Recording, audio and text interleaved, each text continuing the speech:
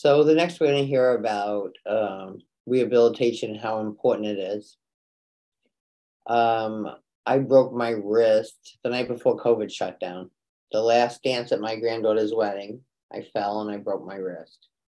And I had a cast on for, I think, 6 weeks. And when I got the cast off, I said to the doctor, do I need any kind of rehab or physical therapy? And he said, no, just move your arm around a little bit. Well, I could barely lift my wrist this far. And I insisted on getting physical therapy. And I went to physical therapy religiously 3 times a week. And now, as you can see, I can lift my wrist all the way up. I truly believe if I hadn't had that physical therapy, that wouldn't happen. I see what happens to someone after the fall who does not do rehab, who does not exercise. You know, I always say if you rest, you rust, and you need to move to lube. So right now we have a little presentation about this. So sit back, check it out, and tell me what you think.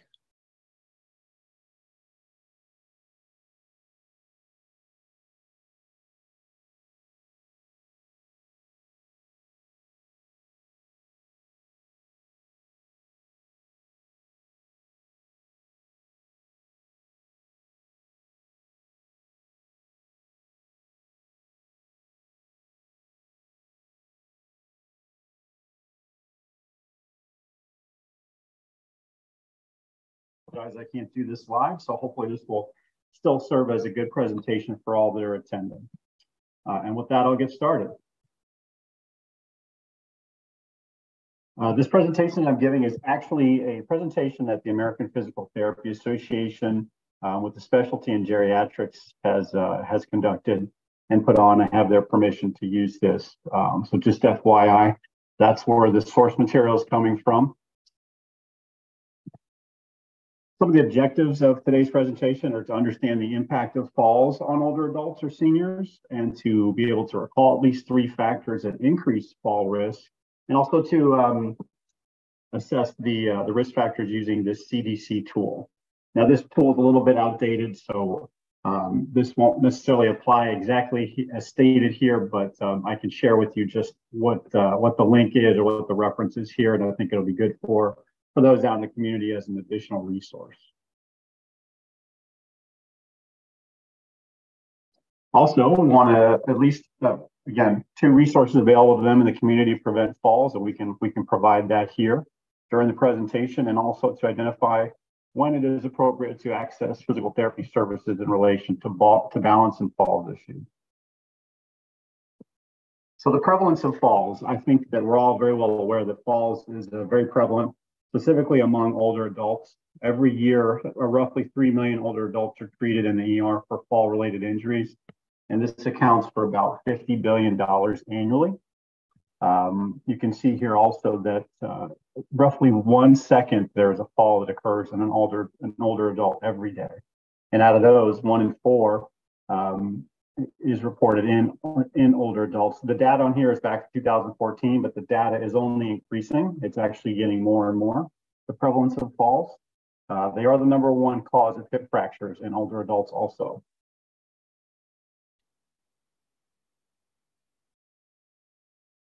The average hospital cost of a fall is approximately $30,000. This doesn't even account for the disability and the dependence on others, the lost time from work and household duties, and reduced quality of life, which is obviously something that we can't put a number on.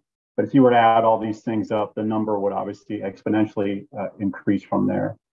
Fall death rates have increased roughly 30% also from the time period of 2007 to 2016. We continue to see falls increase because people are living longer. So this is really the main factor that we're seeing falls and associated fall injuries increasing in the United States.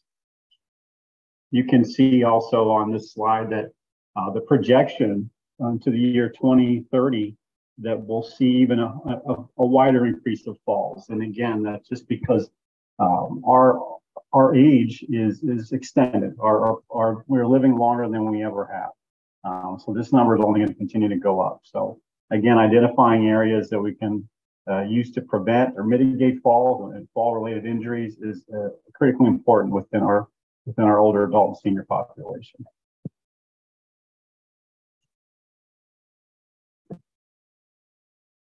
And I know I can't see everybody because we're doing this virtually, but you know, I'm sure everybody knows someone who's suffered from a fall. I think we've all experienced something like that. Now, if you ask yourself how many of those falls had a life-changing issue as a result of that fall, I can certainly name many, just you know, anecdotally between relatives and friends. The fear of falling. This is another thing that you know, we see that's very prevalent out there with a lot of our elder community is the fear of falling of itself. Potentially, some of you guys listening to the presentation today have suffered a fall. And maybe you've had some life-changing issues, whether it's you yourself or someone you've known.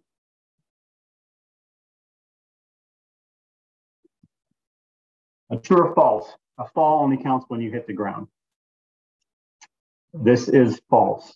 This is one of those areas where I think a lot of people would say true, but a fall does not mean you have to hit the ground itself.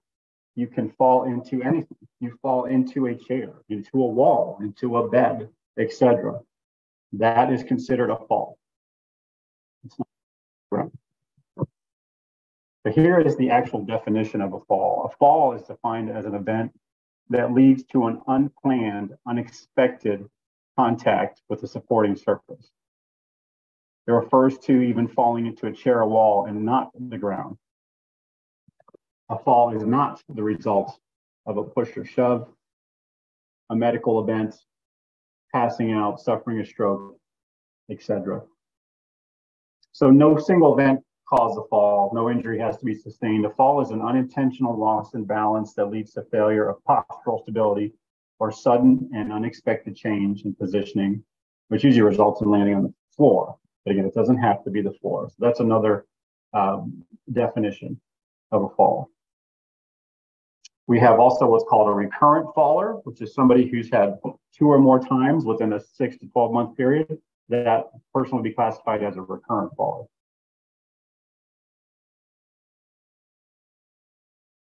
There are 4 types of falls according to the Hopkins Falls grading scale: grade 1, 2, 3, and 4. A grade 1 is from the least severe or severity to a grade 4, which is the highest severity. A grade 1 simply means a near fall. It's a slip, a trip, a loss of balance. You didn't fall to the ground, so you never made contact with anything, the chair, the wall, the ground. A grade 2 is a fall. You fell to the ground or you lowered, or any kind of a lower level, for example, a chair, a bench, something like that. But you didn't have to receive medical attention. It was, you know, there was no injury caused in that fall. A grade 3 fall is you fell to the ground or a lower level, etc., like a chair or a bench, like I just mentioned. But in this case, you did receive medical attention. You just were not admitted to the hospital. So it was a little more severe. And a grade 4 fall is a fall to the ground or lower level, but you were admitted to the hospital. So again, this goes from grade 1 being the least severe to grade 4 being the most severe. Physical consequences of a fall. In older adults who fall, the following can occur: a hip fracture, which again was mentioned earlier in the presentation. This is the number 1 injury that occurs with falls. Second here is a loss of mobility at about 20, almost 21%. A loss of independence at roughly 14%. Depression at 10%.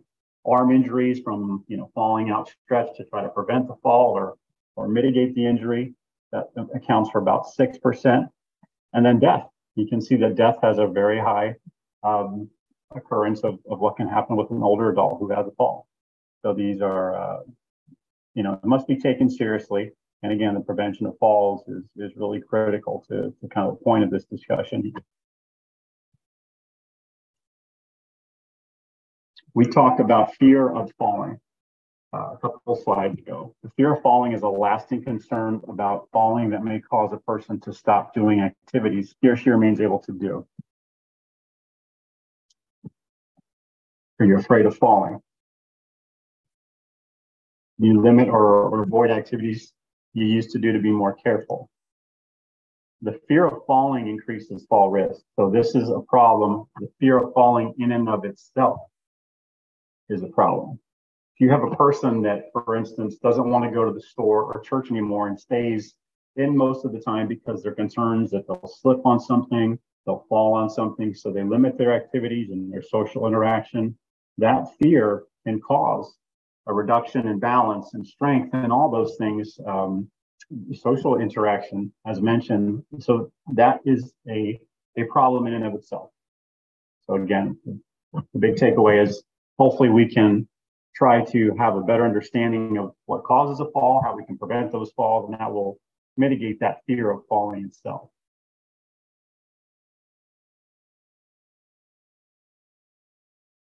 Past falls are also a risk for additional falls. You can see once we have the fall itself, that can then cause the fear of falling, which we just mentioned is a problem in and of itself.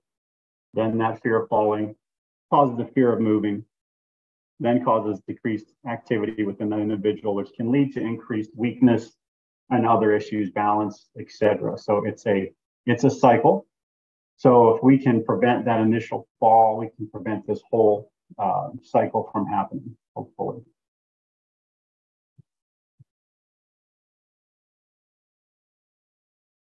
Why does that fear of falling matter?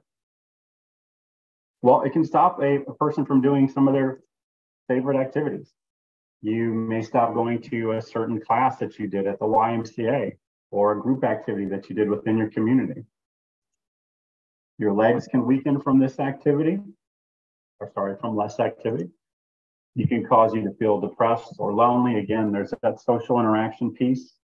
If you're not able to attend things with friends and with others in the community, you're becoming more isolated, and that's a problem in and of itself also. So all of these will increase your risk of falling.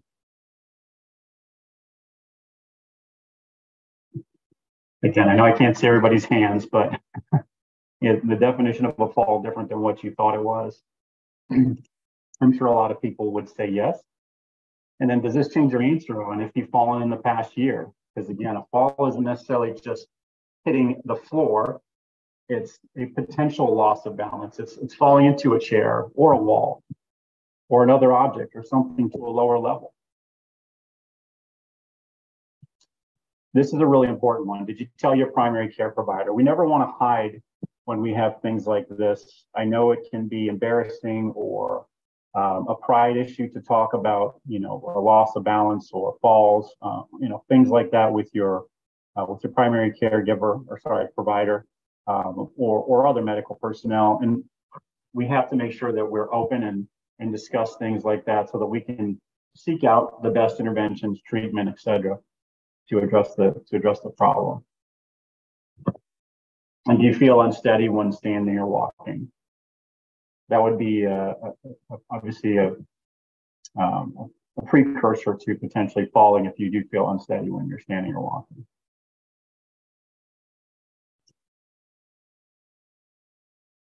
And again, did you know that a previous fall increases your future fall risk? We talked about the cycle of when you have a fall, it leads to fear of falling, then fear of walking, then everything else. So it's a big snowball effect. True or false? Falls are a normal part of aging. Hopefully everybody knows that is false. Falling is not a normal part of aging, and it's the result of abnormal aging. But not a normal part. I would say it's an abnormal part of aging. Just because we get older does not mean that we should potentially be falling one. True or false? Falls are preventable. Hopefully everybody knows that is true. The research does show that a large majority of falls can be prevented. Roughly 60 to 75% of falls can be prevented. They're experienced by many older adults. A common experience is managing fall risk is a normal part of aging. However, falls themselves are not a normal part of aging. So now let's discuss some risk factors for falls.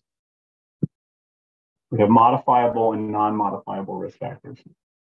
Your modifiable risk factors are risk factors that can be easily changed or modified. So these are things kind of within our control that we can adjust to or change. And non-modifiable risk factors are risk factors that cannot be easily changed or modified. They are things that we cannot have control over or adjust. Your non-modifiable risk factors are, again, those things that we cannot change, are your age. Obviously, I know we'd all love to be able to adjust that or change that, but we can't. Their history of previous falls, a female, gender, polypharmacy, which just means you're taking more than 4 medications at a time, poor vision. Now, you can technically optimize your vision by wearing the right corrective lenses, things like that, but poor vision in and of itself is a non-modifiable risk factor. Some continued non-modifiable risk factors: poor feeling in feet or legs, so a sensation issue, maybe somebody that has diabetes or some kind of impaired sensation. Ethnicity, white Asian actually have a larger percentage in African American or Hispanic. Chronic disease diagnoses and memory deficits, such as Alzheimer's. Those are all non-modifiable risk factors. Now let's talk about the modifiable risk factors.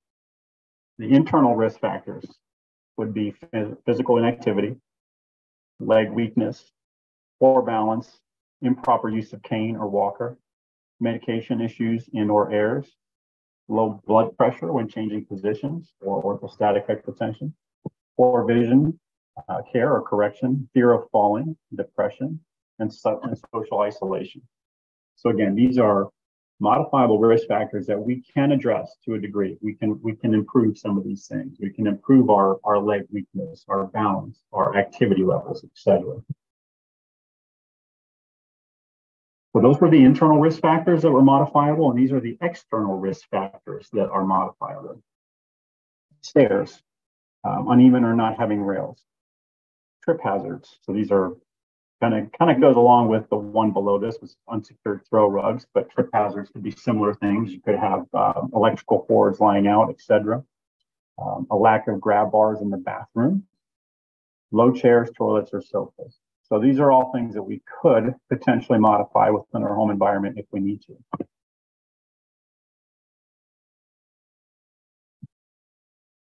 Some more external risk factors: poor lighting, cabinets and storage not easy to reach. There's ways that we can, have better ergonomics and have things placed in areas where we can reach them or obtain them easier. Narrow doorways and or paths that limit the use of needed assistive devices, and uneven or wet surfaces.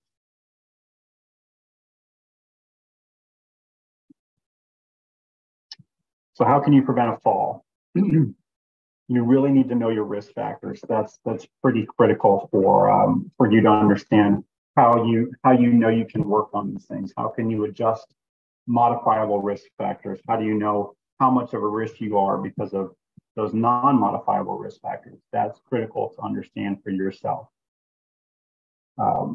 There is there's a brochure that was mentioned in the presentation, which the link is active. The brochure, there's some pictures of it in here. I can send this out in a different link to Linda and the group, but we'll keep moving for time's sake here.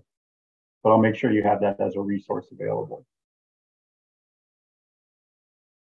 This is an image of what the brochure or the website looks like. It's through the CDC, so it's a very formal evaluation process that you can use to see where you kind of stand as far as your risk factors. So you see that it has a long list of yes or no statements. What's nice here on the right is it also shows you why it matters. And then you have the total, and that can kind of give you an idea of where you stand. And here you can also see that it says, you can kind of share this information with your physician. And how can I prevent a fall?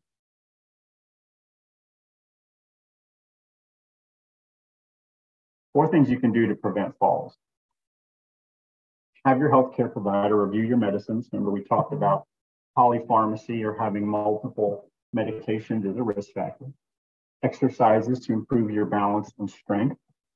Obviously, balance, strength, those are two main ingredients to maintaining a healthy posture, healthy body, and reducing falls. Having your eyes checked and feet checked. We talked about the vision and the sensation within your lower extremities, and make your home safe. We want to make sure we reduce some of those risk factors in the home, like the lighting, the potential trip hazards, etc.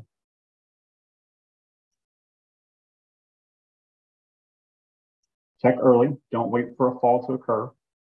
You want to address any factors that place you at a risk for falls.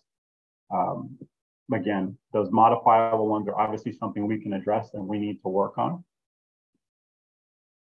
If you have a change in your movement ability, make sure you consult a physical therapist immediately.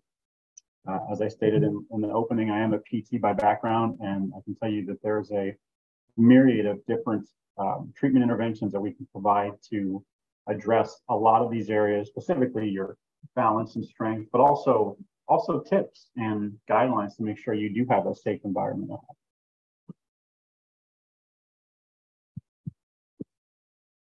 Falls risk factors you can change today. So we have different types of risk factors. Some we can change, some we cannot, as mentioned, but it's hard to improve those risk factors. It can be hard, sorry, to improve some of those risk factors, even that we can change.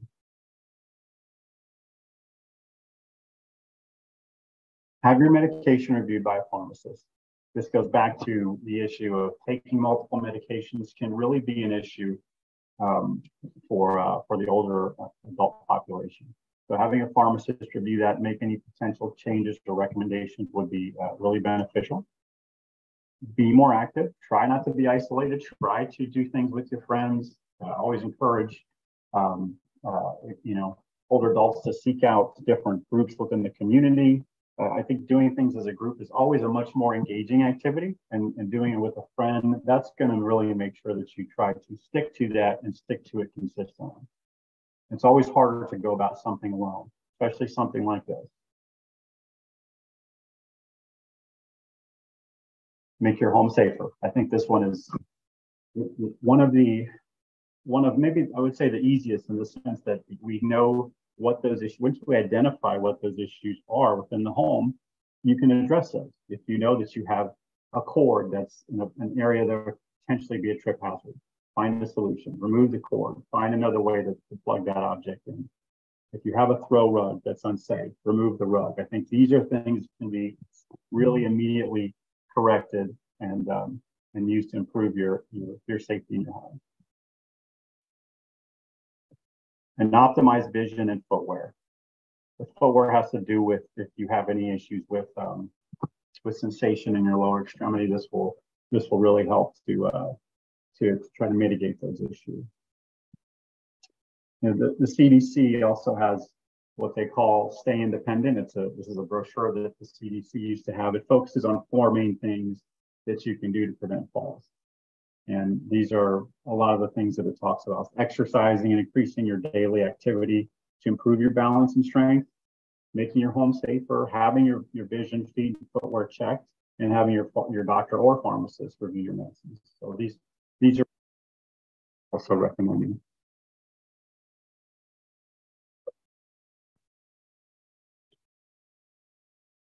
And also talking to your doctor before starting an exercise program.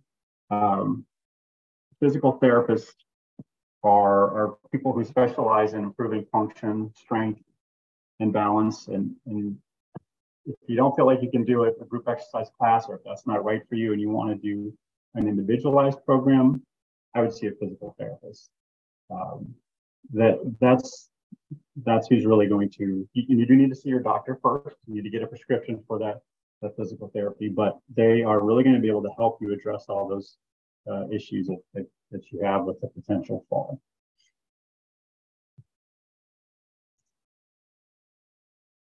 And make sure we sit less and move more and find something you enjoy doing. Again, if we don't have an activity that's fun or engaging, it's going to be much harder to commit to that activity and to do that long term.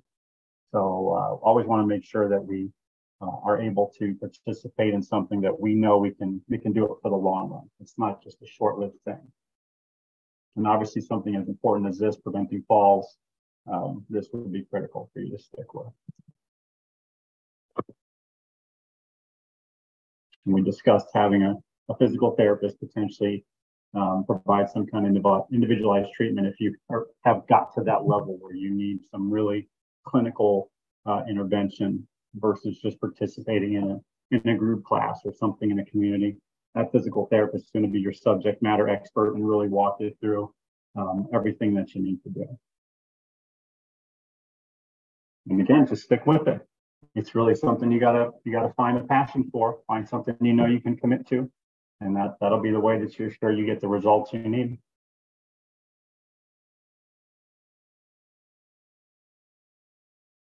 Participate in an evidence-based fall prevention program. So this goes back to being part of a community, whether it's a community center, a senior care center, some kind of a program that you have. It's got research back to it. It shows that it's been able to prevent falls in the community. That would be important too. Some environmental recommendations. This goes into our creating that safe environment with our home. We want to identify and eliminate fall hazards in your home and community. So want to remove potential fall hazards from walkways, stairs, those throw rugs, any kind of potential trip hazard or fall hazard. We want rugs to be secured safely to the floor. We want to place frequently used items on a lower shelf, a cabinet or a counter, to avoid using the step, stool, or ladder. This is something that we see too often as somebody tries to get on a ladder or a stool to reach an object that is out of their reach, and they lose their balance and they fall. And then that's when that hip fracture or something terrible can potentially happen. We want to keep those frequently used items on a level where we don't have to get on an object to get them. We don't have to try to stand on our tippy toes. It's something that we can easily reach. There's a lot of hazard checklists available, and they generally guide you through your home room by room and help you to identify potential hazards. There's, again, more on the CDC. This check for safety that you see on the slide here is from the CDC, a home fall prevention checklist for older adults. It will ask you, do you have all these things? And then the recommendation will be to remove this or use double-sided tape or non-slip packing on those rugs so they won't slip if they need to stay there. So there's some really good advice through the CDC in this specifically. Another thing to mention is we talked about physical therapy, but an occupational therapist can also help you identify safety issues in your home and provide individualized solutions based on your abilities and your needs. So an occupational therapist or OT is trained to look at safety dangers or things inside and outside your home that may cause you to fall, and then they can give you suggestions to reduce those possible fall risks.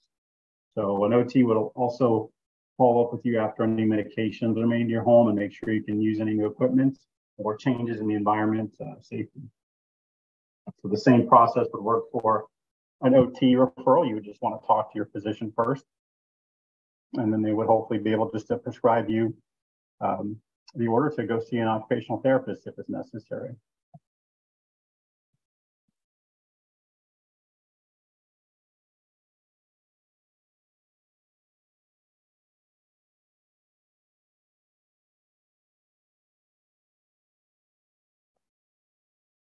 Here's a checklist that we were just kind of talking about, the check for safety CDC checklist. So here's some of the things you'll see that they would ask for. Here's your stairs and steps. So these are one of those all of these technically fall under those external modifiable risk factors that we can adjust for. We can change, we can modify to our environment. You can see they ask questions about stairs and steps, floors, kitchen. This is a lot about the things on shelves within the right place. Bedrooms, bathrooms. Bathrooms focuses on the tub or shower safety. And vision and falls risk. Make sure you guys are getting a yearly eye exam after the age of 50. It's very important to have at least one eye exam done every year, especially if you have vision problems from diabetes, glaucoma, macular degeneration, cataracts, any of those eye problems. You need to see your eye doctor more than one time a year. Your fall risk may decrease if you follow your eye doctor's recommendation to have cataract surgery, for example. But you have to be careful because falls can increase after a cataract surgery due to the change in vision. You just want to be cautious as you adjust. But the point of this is still to make sure you're addressing all of those vision needs. We talked about how vision in and of itself, poor vision, is a non-modifiable risk factor. But if you address your vision correctly, then that can improve your chance of reducing falls. Bifocals or trifocal lenses, they can blur sometimes or distort your vision looking down, especially when you first start wearing bifocals, trifocal, or even a progressive lens. It'll take you some time to adjust how you need to hold your head to see clearly. That's particularly true when you're going up or down steps or curves. So you may want to hold on to someone's arm or use a handle every time you go up or down steps or curves. If there isn't something like that available or someone to hold on to, we'll look around to see if there's a ramp you could use, or if maybe there's another way to get to where you want to go. And if it still seems difficult after, then you think you've gotten used to the glasses, maybe consider wearing two sets of glasses for reading and for distance, versus the progressive lenses, particularly for use on the stairs or when you get up at night. And really, regardless of your vision, use night lights in your bathrooms and hallways at night. That's always going to decrease your risk of falls if you get up to go to the bathroom in the middle of the night, having those night lights there.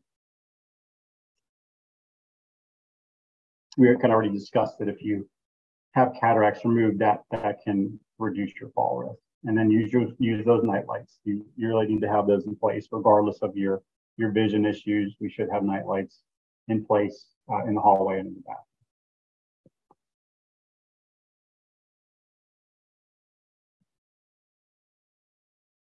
We discussed that if you have potential problems with your feet, such as sensation, that can potentially increase your risk of falls.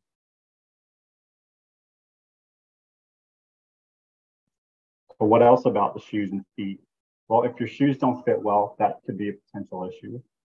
If the soles of your shoes don't have enough tread and it presents a slippery surface, that obviously could be an issue. Or if you wear socks around the house, socks only without shoes, again, that could be a potential slip issue. So always wear good soled slippers around the house. If you're going to walk around, get socks on, put them in a slipper with a good sole that isn't that's rubbery and has some traction. And you may want to see your podiatrist about a foot or shoe problems that would decrease your fall risk also.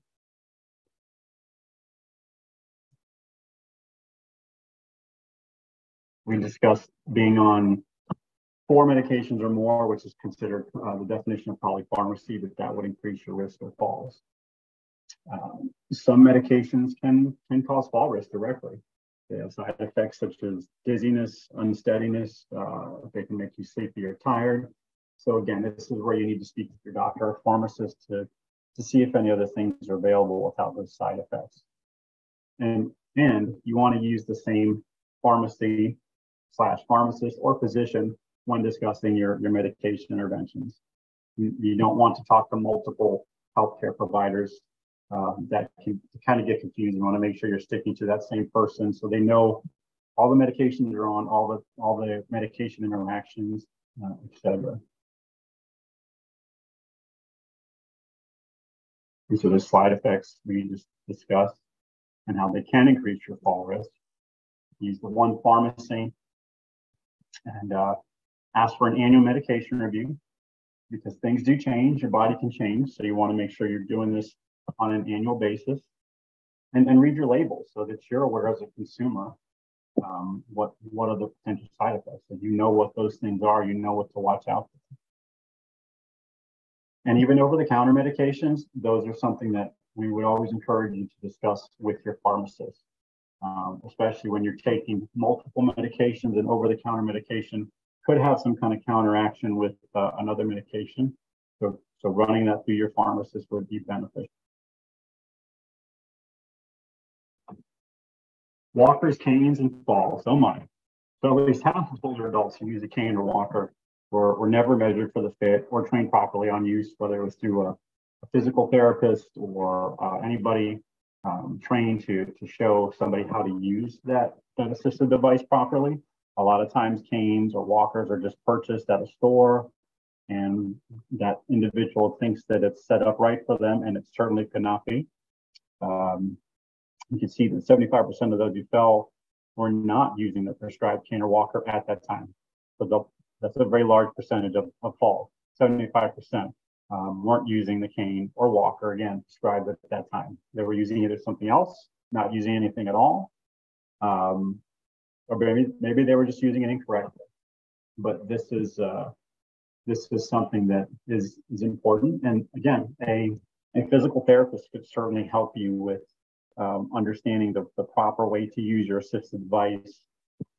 They will measure it for you and where and when it should be used, and assure that you have the understanding of the rationale as to why you're using that device. So if you're supposed to be using a cane or walker, make sure you don't leave your house without it. Don't use the walls, furniture, or countertops for balance. This is what your assistive device is for. So please don't use your, anything that you see, the walls, furniture, countertops, those things aren't meant for that. You could always grab a piece of furniture like a chair and it could tip over, and that means you're tipping over with it. So please don't do that.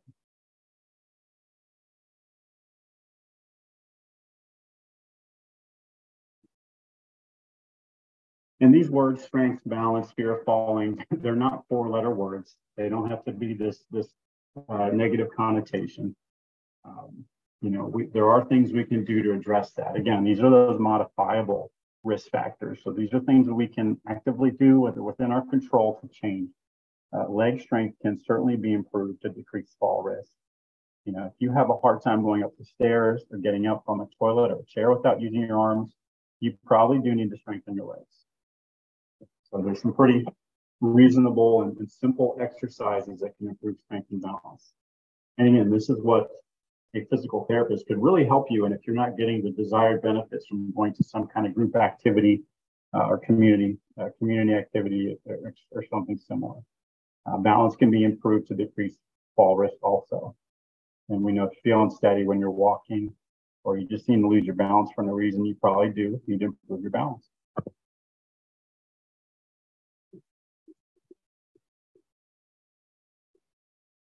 We discussed the different levels of need here, depending on how severe your deficits are, or if you're not getting enough need or outcomes, I should say, through the community-based programs.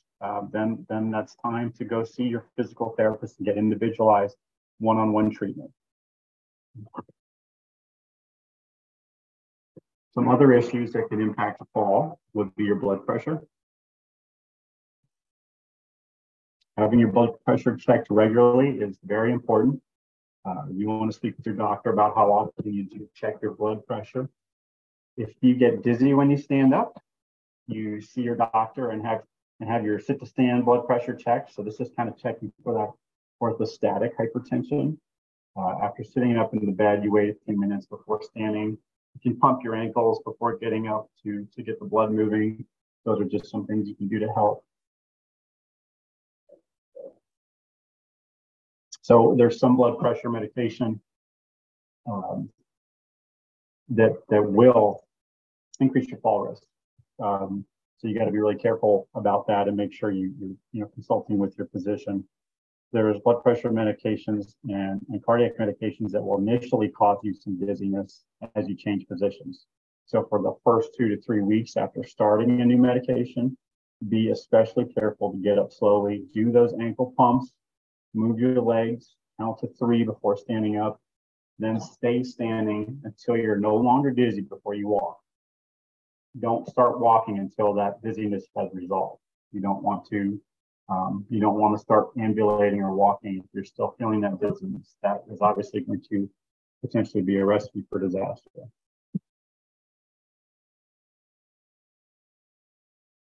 The risk of falling may change with your change in medications. Obviously, it can certainly change with your changes in health or an illness or an infection. If you have any kind of new onset or illness, that can change your pain levels. Also, lack of sleep, that can increase if you're tired, having ongoing sleeping problems. If you're sad, if you're worried or anxious. If you have a reduced activity level or bed rest your legs, maybe become weak and increase your falls. The risk of falling also contributes to that cycle of inactivity, weakness, and increased risk of falls.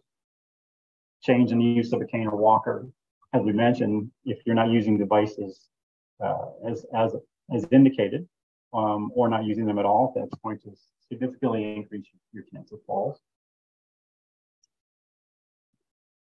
A change in vision. That's why we want to make sure that you are seeing your physician, your optometrist, whoever it is, at least annually or more if you have vision issues. And if you move to a new home, because as we said, there are many environmental risk factors that we need to be cognizant about in the home.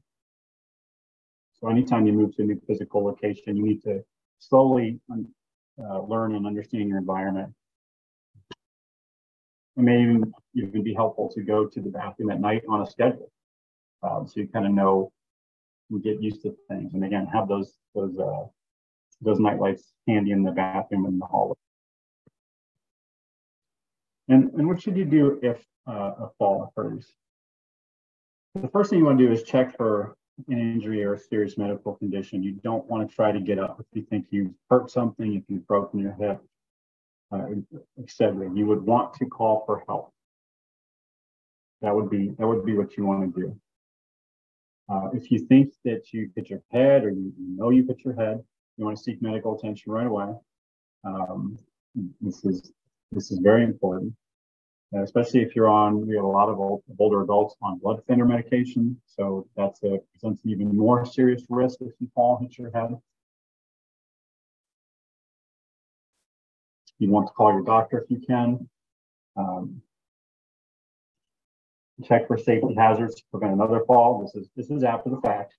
So, and also after the fact, you would need to report whatever safety hazard you observed to the appropriate person, like a family member, maintenance, housekeeping, if you live in a complex or an assisted living facility or something like that, or any kind of staff in order to fix that hazard so it does not happen again. And then please use that physical therapist if you need to. They can teach you how to safely get up from the floor. That's an actual intervention that a physical therapist can do. They can show you the proper way to get off the floor, the safe way to get off the floor from a fall.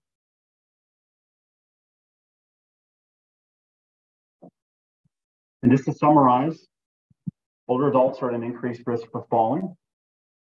You want to make sure to discuss your fall risk and prevention plan with your healthcare provider, and that could include your pharmacist, your physician, several people, a physical therapist, etc. And risks can be modified. So that's why it's important to know your risk, check your home for safety, discuss your risk factors with your medical doctor or physical therapist, have your eyes checked a minimum once per year, and exercise. Be active. Do as much as you can to improve your balance and strength and keep those things up.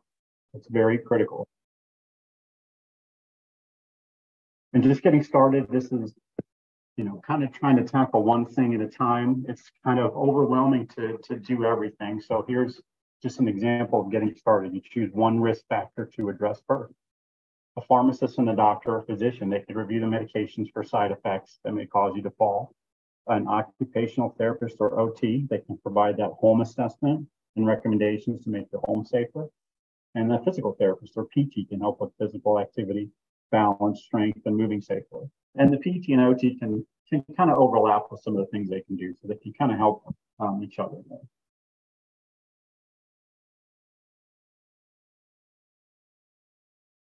We've got to make the plan. So what do you do? What is your plan to prevent that fall? You have to make a goal.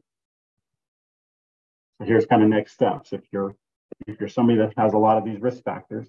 And I would say, start by going to the CDC and taking that test to kind of show you what your risk factors are. So once you determine what your risk factors are, then you know how to follow up and address those things. So if you see that you have an area, whether it's your home or whether it's medications or whatever it is, then you know how to follow up with that. There's some examples is that you can make an appointment with your pharmacist by the end of the week to get your medications checked. You and a friend could start an exercise program and do it twice a week at the local senior center.